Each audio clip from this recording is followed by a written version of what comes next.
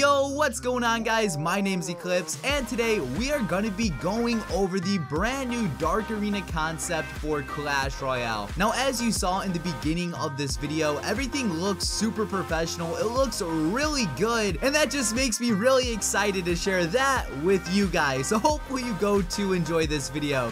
Now, before we do hop into things, I do have to give credit where credit is due, because all of this was developed by a small YouTuber named Sardar. Oh, I really hope I'm pronouncing that one right. But it was produced by this guy right here, and he said he worked on this for a few hours a day for 2 weeks, and he was the only person behind this. So please, if you like what you see, maybe go check out his channel. I'll have it linked in my description below, and if you guys think any of the stuff in this video should be added to Clash Royale, please give the video a like down below. I don't normally set like goals, but screw it. For this one, let's go for 10,000 likes. You should be able to get it. So yeah, 10k likes, don't let me down. Now, the very first thing we will be taking a look at are the 3 brand new cards. So all the way on the left, you have the Ghost card. Next to that, you have the Dark Dragon, and then on the far right, you have the Bat Cave. Now, all 3 of these cards are released in the Dark Arena.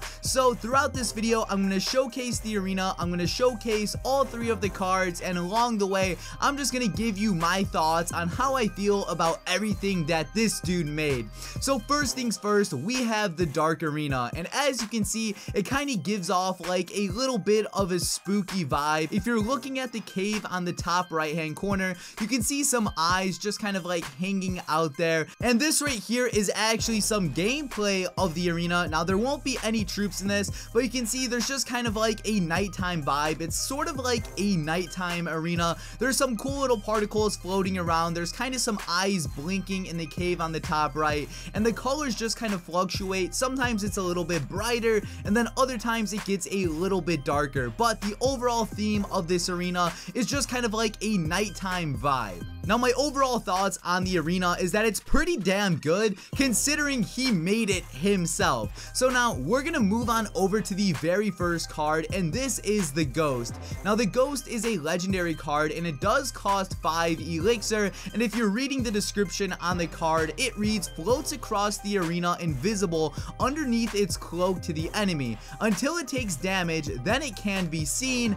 Spooky. Now, right here we have some gameplay of the Ghost in action. If you're looking at the bottom, it's kind of like a faded figure, and remember, it says the card is invisible to the enemy until it takes damage, so it's just kind of gliding across like the entire arena. Now, right there is a Ghost on the other side. You can see he did log that out. So right here we have 2 Ghosts. The enemy Ghost is going to be taking damage soon, but if you're looking on the top left, that Ghost is still invisible, and it's just kind of doing like laser beam damage. Now, like I said, since this is something he made, we can't really see like the health on the tower, but still, it's nice to see like the card in action, and for the most part, like the card looks pretty badass. Now, my overall opinion on this card, I don't think it should be 100% invisible to the enemy. Like, I feel like there should be like a happy median, because I know if I was just chilling playing this game, what if the enemy put like a Ghost down, mirrored the Ghost, and then cloned it?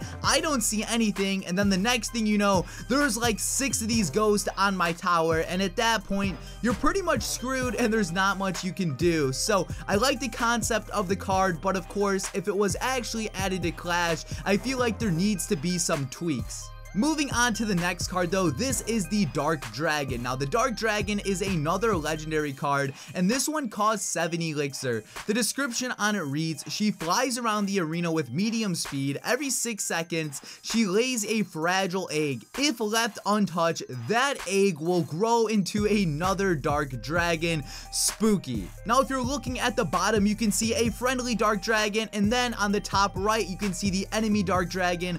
Both of those did lay their eggs, and remember, if the egg is left untouched, that spawns into another Dark Dragon. So you can see we have 4 Dark Dragons on the map right now. The egg ones are a little bit smaller, but they do grow into like a bigger regular Dark Dragon. So as you can see, this card looks pretty insane. It shoots like a massive blast at the tower, and I feel like this egg concept, again, maybe a little bit overpowered, but it definitely is awesome. So my overall opinion on the Dark Dragon is similar to the Ghost. I really like the card, I really like the concept, but I feel like this can be really overpowered very quickly. Like, imagine you put one down, mirror it, then clone those. You're gonna have like a million dragons just around the map, and that is not something that I look forward to dealing with. But we are now moving on to the final card, and this is the Bat Cave. So the Bat Cave is an epic card for 4 elixir, and essentially it's just a bat spawner.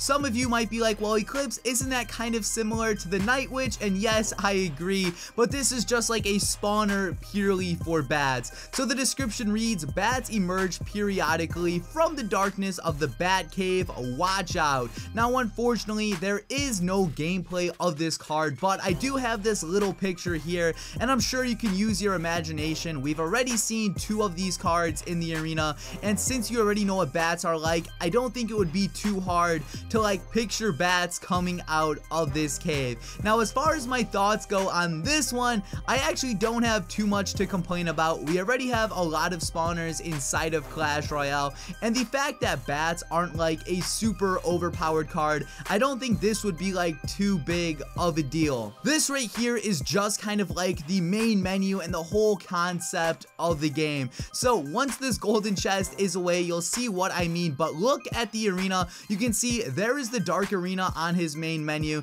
Now at this point, he's just opening up some chests just to show kind of like how the arena would act in game. Now this here is just going to be how the new cards look in game. So he's scrolling down to the very bottom, and you can see it says coming soon, and it shows the Dark Dragon, the Ghost, and it shows the Bat Cave, or like the bat nest. Now, of course, whenever it shows coming soon, the cards are usually black and white, so in theory it would probably look something more like this, but it's still nice to see how these cards would potentially look in the game. Now guys, that is everything I have to show you for today's video. Remember, special shout out to Sardar for making all of this possible. He put weeks into this project, so me giving him a shout out is like the least I can do. Now, if you haven't left a comment yet on this video, please leave one letting me know what your favorite of the 3 cards are. If I had to pick a favorite for myself, I would probably say the Ghost, just because it's like so unique. It's an invisible card, and then once you hit it, like, it'll be able to take damage, but